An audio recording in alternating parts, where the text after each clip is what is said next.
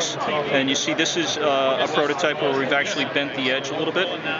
This is one that actually has a bit more of a dish shape to it. You can see there's some contour in there.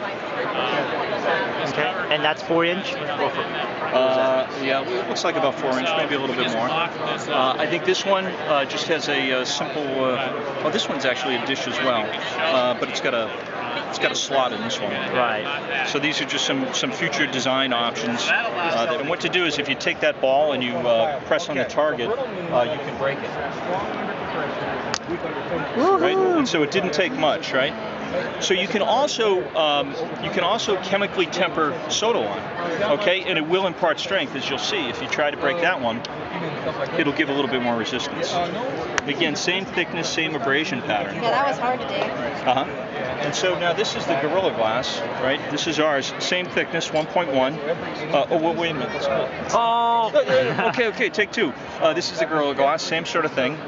Again, you get that deeper compressive layer, which makes it more resistant to damage. Yeah. And you can press and press and press. Actually, I've been going to a few of these, and we've had 1 or 2 people that could, but it's really tough to do. Can I try it real quick? Yeah, go right ahead. Are you saying that I'm not strong?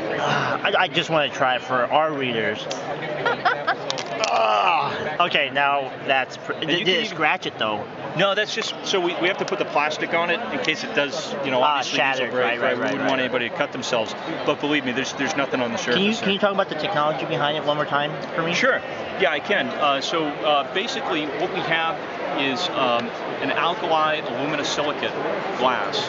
And the alkali means that it has sodium in it. And so the way we make it strong, we put this glass in a salt bath, and it leaches out the sodium. And we replace it with potassium. Potassium being a bigger molecule, when the glass cools, it sets up a compressive layer on the surface. And that compressive layer is what makes the glass very damage resistant. Gotcha. TV space is sets are going to this edge-lit sort of look, which means they're getting thinner.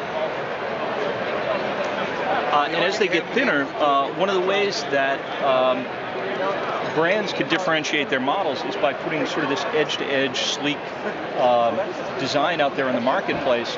And when they do that, they don't want to put a very thick substrate on the front. They want to put something very thin, and that's what you get with Gorilla Glass.